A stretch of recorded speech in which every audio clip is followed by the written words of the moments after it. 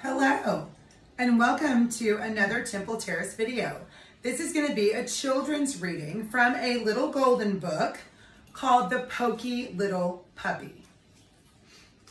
The Poky Little Puppy by Janette, Sebring, Lowrey, and illustrated by Gustafson, Tenggren. Okay. 5 little puppies dug a hole under the fence and went for a walk in the wide, wide world. Through the meadow they went, down the road, over the bridge, across the green grass and up the hill, one after the other. And when they got to the top of the hill, they counted themselves. 1, 2, 3, 4. One little puppy wasn't there. Now, where in the world was that poky little puppy, they wondered, for he certainly wasn't on top of the hill. He wasn't going down the other side. The only thing they could see going down was a fuzzy caterpillar. He wasn't coming up this side. The only thing they could see coming up was a quick green lizard. But when they looked down at the grassy place near the bottom of the hill, there he was, running round and round, his nose to the ground. "What is he doing?" the 4 little puppies asked one another, and down they went to see. Roly-poly, pale-male, tumble-bumble, till they came to the green grass, and there they stopped short. "What in the world are you doing?" they asked. "I smell something," said the poky little puppy. Then the 4 little puppies began to sniff. They smelled it too. "Rice pudding," they said. And home they went as fast as they could, over the bridge, up the road, through the meadow and under the fence. And there sure was, sure enough, was dinner waiting for them with rice pudding for dessert. Ooh. But their mother was greatly displeased. "So you're the little puppies who dig holes under fences," she said. "No rice pudding tonight." And she made them go straight to bed. But the poky little puppy came home after everyone was sound asleep. He ate up the rice pudding and crawled into bed as happy as a lark. The next morning, someone had filled the hole and put up a sign. The sign said, "Don't ever dig holes under this fence." But the 5 little puppies dug a hole under the fence just the same and went for a walk in the wide, wide world. Through the meadow they went, down the road, over the bridge, across the green grass, and up the hill, 2 and 2. And when they got to the top of the hill, they counted themselves. 1, 2, 3, 4. One little puppy wasn't there.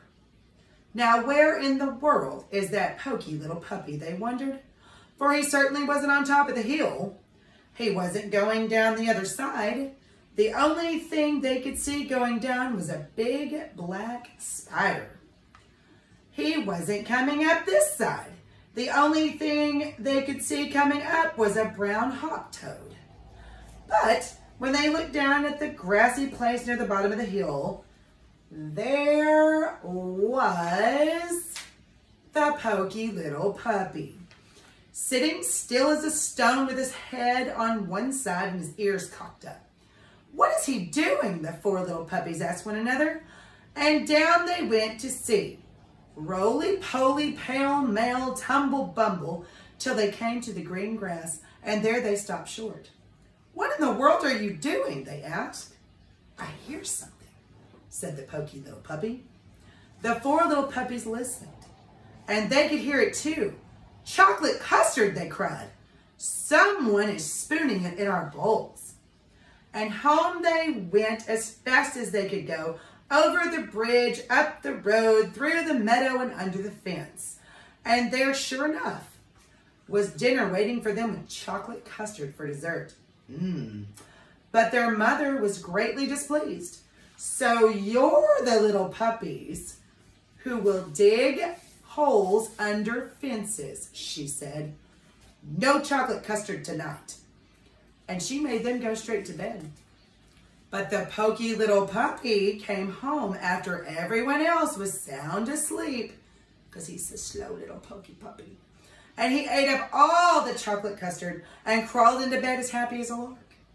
The next morning, someone had filled the hole and put up a sign. The sign said, "Don't ever, ever dig holes under this fence." But in spite of that, the 5 little puppies dug a hole under the fence and went for a walk in the wide, wide world. Through the meadow they went, down the road, over the bridge, across the green grass, and up the hill 2 and 2. And when they got to the top of the hill, they counted themselves. 1, 2, 3, 4. One little puppy wasn't there. Now, where in the world is that Poky Little Puppy, they wondered, for he certainly wasn't on top of the hill. He wasn't going down the other side. The only thing they could see going down was a little grass snake. He wasn't coming up this side.